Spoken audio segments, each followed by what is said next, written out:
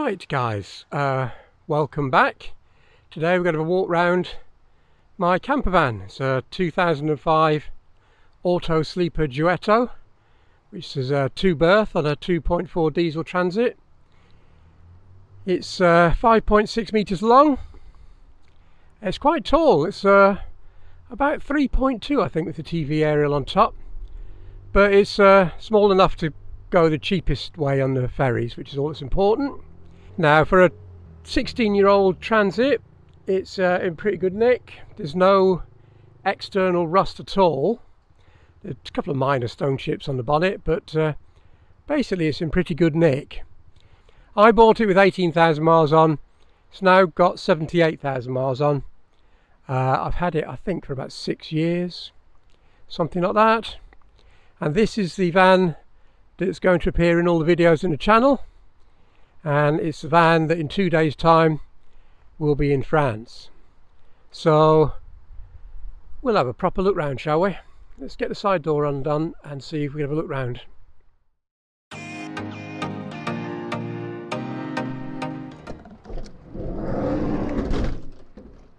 So stepping inside, we go into instant darkness, but never mind. In front of us is a double sofa, settee, whatever you want to call it, and on our right, I'll step in, it's easier, and on our right is a single seat which has got a seat belt, so it's a legal 3-seater, which is slightly inconvenient because 4 seats would be better. Underneath this single seat there's a storage box which basically has all my clothes in for a long trip. And then above that, in the box, is a TV stand. There is a 12-volt socket, main socket, and an aerial. However, I've never watched TV in a motor caravan, and I've owned them for the last 40 years, which gives an idea of how old I am. But this makes an ideal parking spot at night for your books, specs, a charging dock for all your iPads and all that sort of stuff, so it's very useful. And then above that, carbon monoxide detector and a large roof vent which is mosquito netted and also has blinds which just pull over. You can have it any way you like. It's very large, great in the hot weather. And then along the top above the single seat there are simple pouches which are great for sticking lightweight things in. So at the minute it's got some specs, some hand sanitizer, that sort of stuff. And then we have a speaker system, stereo in the rear, with a reading light on this side, reading light on this side, and this box is the over cab storage, which we'll come back to in a minute because it's not as convenient as it looks initially. In fact, we shall open it now. Inside, as well as the cushions, pillows I should say, there are 3 cushions which are required for me to make up the bed. Now I'll go into further detail on that when we get down there. So shut that again. We've got a double fluorescent above, and then above the sofa we have an open shelf, which is really handy because when the bed's made up you can just reach up and get in the morning, get all the stuff you need. Very, very handy. Love that. Really excellent. And then above that, 2 cupboards which are tall but shallow. You really should have some sort of restraining bar or something across there to allow you to tuck things in behind them, and then it would be more useful. It was something I intended doing but never quite got round to. So anyway, you have 2 above the sofa, and then looking backwards, it's quite bright in that window. Looking backwards, next to the settee we have a 3-burner stove with a grill and an oven. I don't use the grill or the oven very often, to be honest. And strangely, there is a cutout for 4 burners, but only 3 were ever fitted. Don't ask me why. There's another window directly above the kitchen, and another roof vent directly above the kitchen for ventilation, and then two larger cupboards. This one for food, it's a decent size, and that one has plates and cups and that sort of stuff. And then down next to the cooker there's a large cupboard which is a pull out drawer for your cutlery, and then a decent amount of space again. You've got larger cooking items, bowls, that sort of stuff on the top, and then storage for tins and other stuff like that underneath. And then a three-way fridge, standard Dometic, which is pretty good. If it's really hot, it's not freezing cold, but generally pretty good. Quite happy with it. And then above we have a sink and a draining board, and then there's a useful clip on the wall which I'm struggling to operate one-handed. There we go, which keeps the cover up and out of the way. So useful size. And then our control panel, which is very small. You've got habitation and vehicle for your batteries. You can test charge. You've got a master switch, a pump switch, and a light switch to isolate those circuits. And then next to that, the control for the Eberspacher diesel heater, which is really good, very efficient. This isn't a very big van, and there's not a lot of available space to heat. So I've been in sub-zero temperatures in the Pyrenees in February and been really toasty. It's a really good heater. Another 12-volt socket, and then the back doors have pouches, top and bottom, for storage of stuff like carrier bags. And then another fluorescent at the rear, again twin filament. And then it's slightly awkward to get into. We have standard motor caravan toilet, really, fold down sink, WC, shower curtain, towel rail, and at the minute a basin and a carrier bag with some electrical gear in, which we will come to again in a minute. And then if the toilet area is too small, you can move that across. That clips in under there. Shut the curtain at the back, and you have a large secluded bathroom, which is pretty good. Right, it might be slightly dark, apologies for that. The dash is fairly straightforward. Two large dials, small one for temperature and fuel, and your usual array of warning lights. The only drawback is the clock and the odometer are LCD, and it is a common problem on these that the LCDs start to lose definition, and this one's starting. Once it's had a decent run, you know, so if I left here and went to Birmingham, say, by the time I got to Birmingham it'd be functioning perfectly well, but short journeys, stop start, it's rather indistinct, so it's on the way out, sadly. You can get replacement dashes, but obviously I will try not to spend the money on those if at all possible. And then next to that we have the usual temperature control. There is traction control on this one, but I've never used it, never felt the need. And then a large glove box. The driving position is superb. These seats are really comfortable. I've done several 12-hour days in this van, motorway and non-motorway, and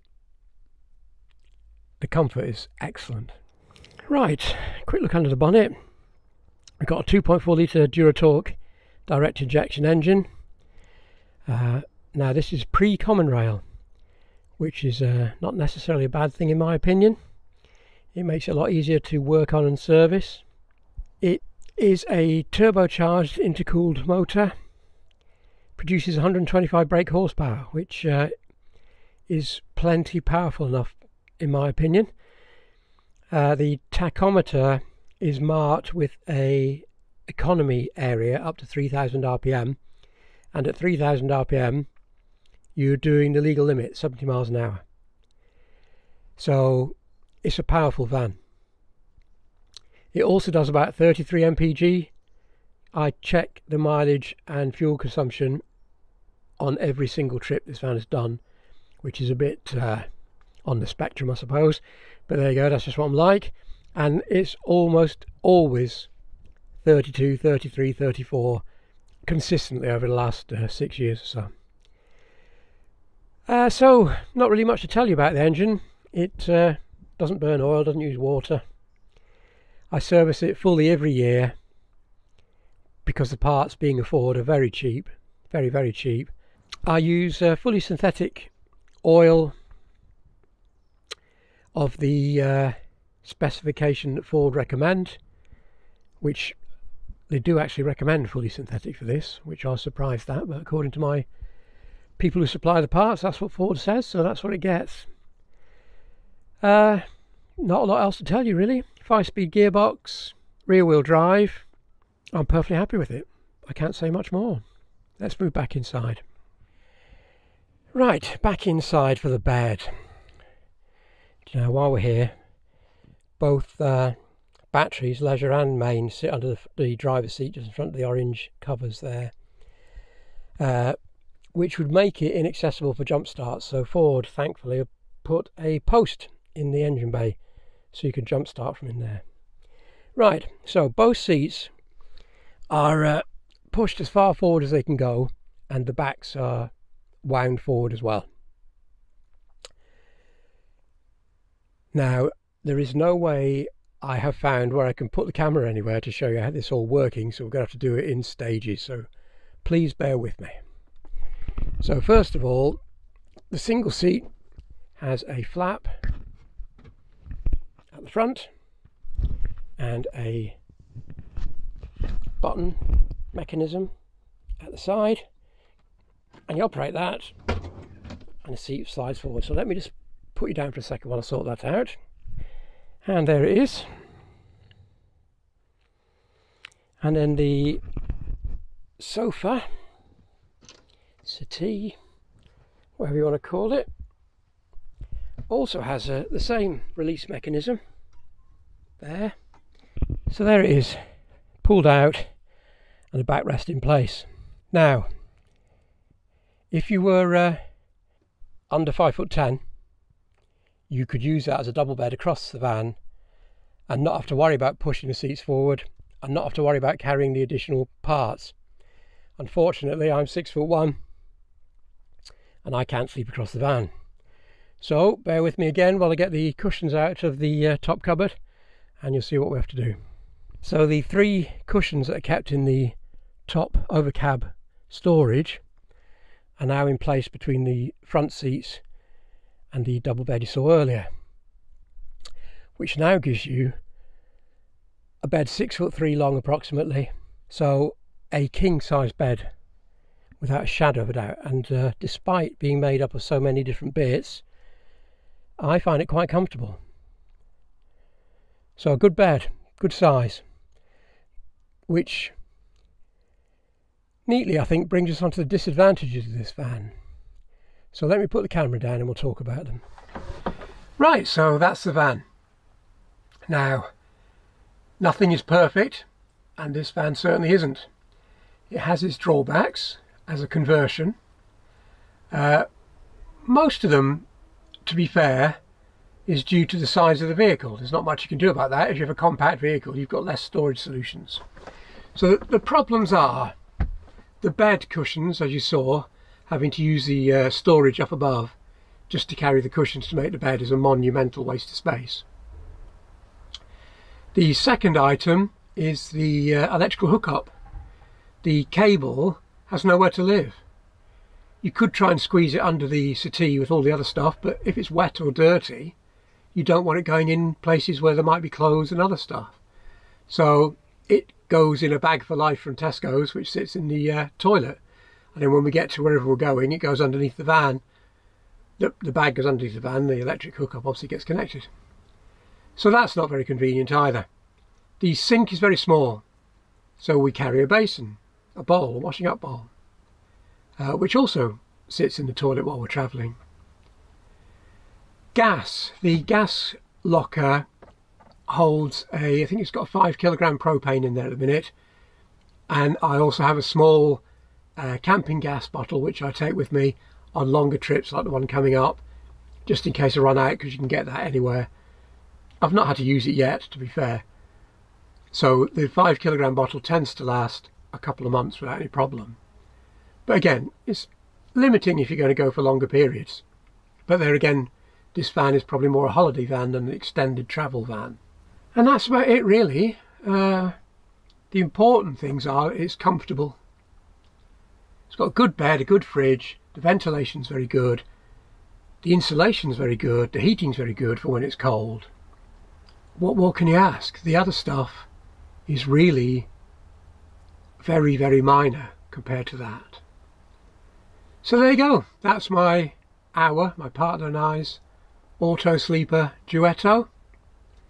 And if you follow the channel, you're going to see it on the continent very soon. So please come back. Please subscribe if you think this might have content of any use or relevance or interest to you. So thanks for watching. I will hopefully see you again soon. Goodbye for now.